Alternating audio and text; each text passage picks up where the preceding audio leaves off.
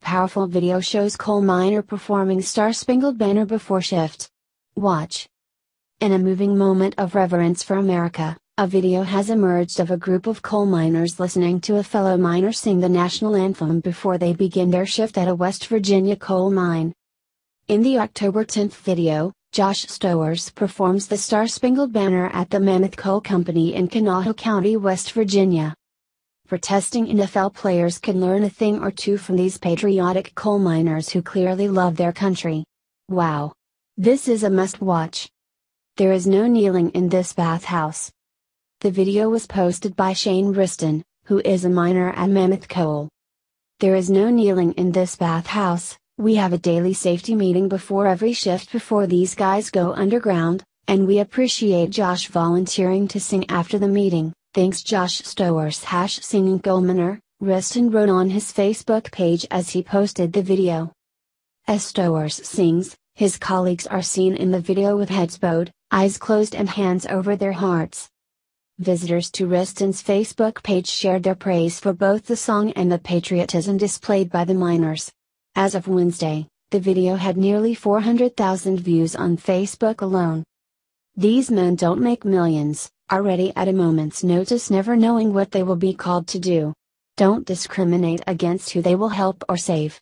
This is a role model, and the anthem was sung beautifully, one commenter wrote. What a feel-good post this is, another said. So proud of these men who continue in their jobs but only after prayer and the national anthem is sung and at attention by all. The singer did a fantastic rendition of the anthem. Thank you for posting such a great video, one like we all need to see, in times like these. Totally awesome. Read another comment.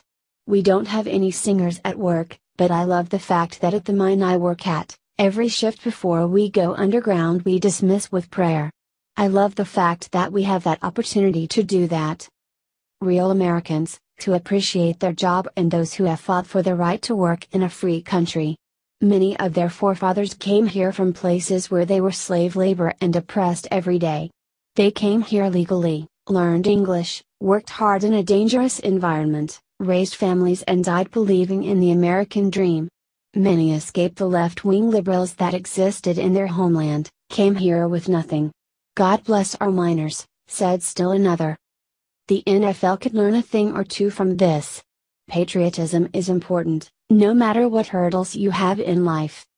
Note that these men and women make a very significantly lower wage than any NFL player.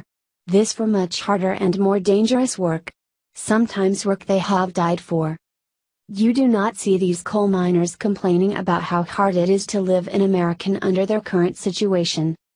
The NFL football morons live the life of Riley.